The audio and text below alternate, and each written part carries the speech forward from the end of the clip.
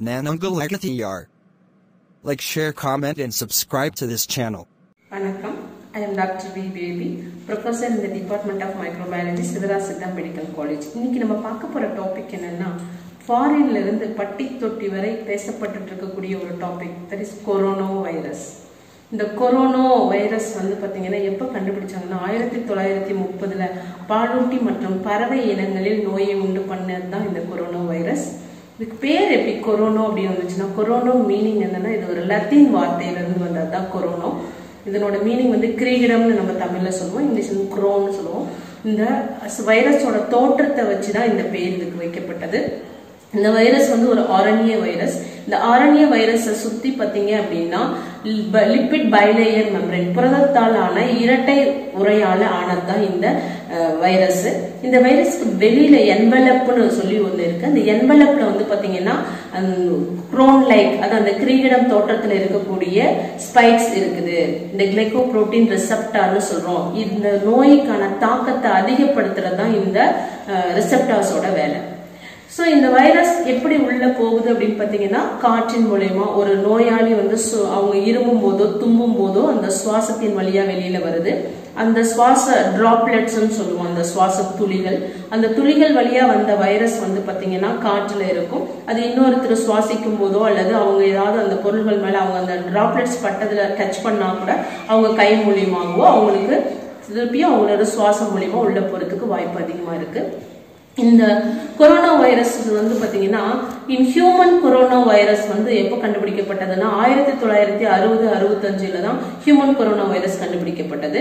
இந்த human corona வைரஸ்ல வந்து பாத்தீங்கன்னா மொத்தம் 4 வகை இருந்துச்சு. Alpha corona virus, beta corona virus, gamma corona virus, delta corona வைரஸ்னு.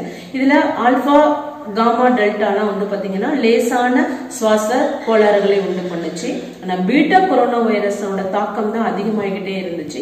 இதனோட சிவியாரிட்டி ரொம்ப அதிகமா இருந்துச்சு, இந்த நோயோட தாக்கம். இந்த பீட்டா கொரோனா வைரஸ்ல வந்து பாத்தீங்கன்னா 7 வைரஸ் கண்டுபிடிச்சாங்க.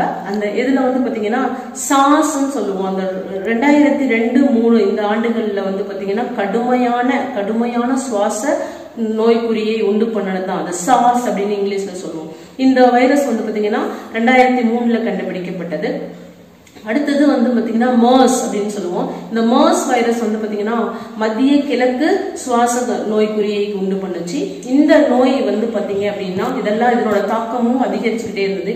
இப்ப ரீசெண்டா 2019ல அந்த நாவல் கொரோனா வைரஸ், இது வந்து Covid-19 சொல்லுவோம். இந்த நாவல் கொரோனா வைரஸோட தாக்கம் நாளுக்கு நாள் அதிகரிச்சுக்கிட்டே இருக்கு. இந்த உலகளாவிய தொற்றை ஏற்படுத்தக்கூடிய இந்த கொரோனா வைரஸ் வந்து பாத்தீங்கன்னா எப்படி ஒருத்தர்கிட்ட இருந்து ஒருத்தர்கிட்ட வருது அப்படின்னா அவங்க சுவாசிக்க மூலியமா அந்த சுவாசத்தினோட டிராப்லெட்ஸ் வழியா வருது. நம்ம கண்ணுக்கு தெரியாம இந்த நோய் நம்மள வந்து ரீச் ஆகுறதுனாலதான் இதனோட சிவியாரிட்டி வந்து நம்ம அதை பெருசா எடுத்துக்க மாட்டேங்கிறோம். ஒருத்தர் யாரு நோயாளின்னு நமக்கு தெரிய மாட்டேன்றது. அந்த நோயாளி யாருன்னு நமக்கு தெரியற அளவுக்கு சிம்டம்ஸ் வந்து பாத்தீங்கன்னா இனிஷியல் பீரியட்ல இருக்காது. ஏன்னா அவங்களோட வைரஸ் அவங்க சுவாசம் வழியா உள்ள போயிட்டு அவங்களோட தொண்டையில இருக்கும்போது பாத்தீங்க அப்படின்னா அப்பதான் இனிஷியல் மல்டிபிளிகேஷன் ஆகும். வைரஸோட நம்பர் கொஞ்சம் கொஞ்சமா இன்க்ரீஸ் ஆயிட்டு இருக்கும். அந்த பீரியட்ல வந்து நம்ம நல்ல ஹெல்த்தியா இருந்தோம் அப்படின்னா அந்த வைரஸ் தொற்றை நம்ம அப்பயே என்ன பண்ணலாம், அது தொற்றுல இருந்து நம்ம வெளியில வந்துடலாம். ஏன்னா வைரஸோட எண்ணிக்கை கொஞ்சம் கொஞ்சமா குறைஞ்சிடும். ஆனா நம்ம இம்யூனிட்டி நமக்கு போதுமான அளவுக்கு இல்ல, நோய் எதிர்ப்பு சக்தி நமக்கு குறைவா இருக்கு அப்படின்னா தான் பிரச்சனை அதிகம். அவங்கதான் வந்து பாத்தீங்கன்னா நோயால அதிகமா பாதிக்கப்படுறாங்க.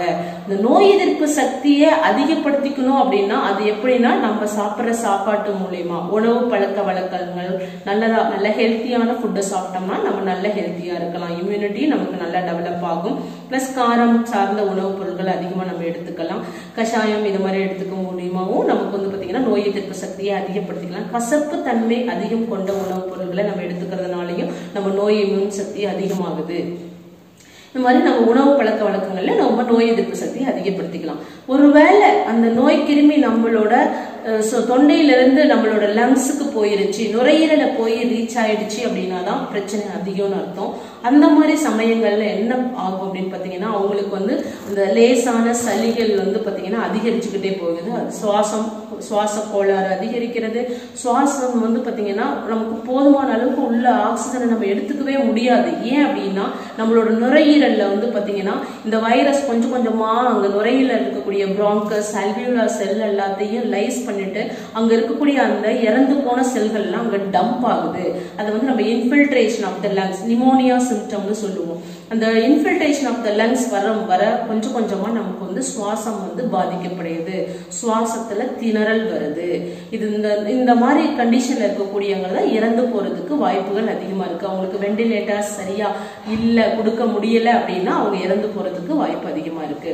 இந்த நோயை ஏன் இந்த அளவுக்கு நம்ம பேசிட்டு இருக்கோம் எல்லாரும் அப்படின்னு பாத்தீங்கன்னா சடன் பீரியட், ரொம்ப ஷார்ட் இன்குபேஷன் பீரியட்ல இந்த நோய் வந்தது. அது மட்டும் இல்லாம ஆரம்ப அறிகுறிகள் ரொம்ப கம்மியா இருக்கு. சாதாரண சளி காய்ச்சல் தலைவலி இதெல்லாம் இருக்கும்போது நம்ம வந்து பெருசா எடுத்துக்கிறது இல்லை. அப்போ லங்ஸுக்கு போயிடுச்சு அப்படின்னா இந்த நோயோட தாக்கம் ரொம்ப சிவியரா இருக்கு. அப்போ அதனாலதான் இந்த ஷார்ட் இன்குபேஷன் பீரியட்ல இந்த சிவியரான நோயை உண்டு பண்றதுனாலதான் இந்த நோயை வந்து பாத்தீங்கன்னா நம்ம இந்த அளவுக்கு பார்த்து பயப்படுறோம் எல்லாருமே. அது மட்டும் இல்லாம கண்ணுக்கு தெரியாத பரவுதல், சுவாச காற்றின் மூலியமா ஒரு நோயாளி இருக்காங்க, அவங்க இரும்புறாங்க, அவங்க பேசுறாங்க அப்படின்னா அந்த சுவாசத்துல வரக்கூடிய அந்த டிராப்லெட்ஸ் வழியா லட்சக்கணக்கான வைரஸ் வந்து ஸ்ப்ரெட் ஆகுது. அதனாலதான் நம்ம நோயை வராம தடுக்கணும்னா எப்படி நம்மளை தடுத்துக்கலாம், நம்ம ஹெல்த்தியா இருக்கணும். பிளஸ் நம்ம வெளியில போகும்போதும் வரும்போதும் பாத்தீங்கன்னா முகக்கவசம் அணிஞ்சுக்கணும். ஒருவேளை நமக்கு யாராவது ஒரு இருமுறாங்க தும்புறாங்க அப்படின்னா கையை இப்படி வச்சுக்கிட்டு தும்ப சொல்லணும். அது ஒரு காரணம். சோ அப்படியே அவங்க தும்பும் போது பாத்தீங்கன்னா ஏராளமான வைரஸ் வந்து வெளியில விட்டுடுவாங்க. நம்ம வெளியில போயிட்டு வரோம் அப்படின்னா நம்ம வந்து என்ன பண்ணிக்கணும், நல்ல கைகளை சோப்பு போட்டு நல்லா கழுவணும்.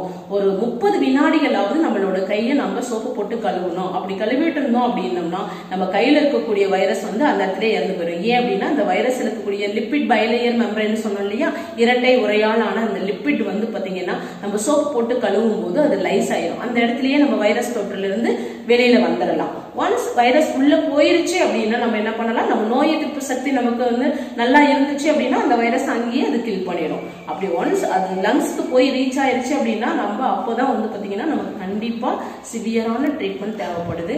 அதனால இதை வருமுன் காப்பதே best. Prevention is better than cure அப்படின்னு நமக்கு சொல்லி வச்சிருக்காங்க.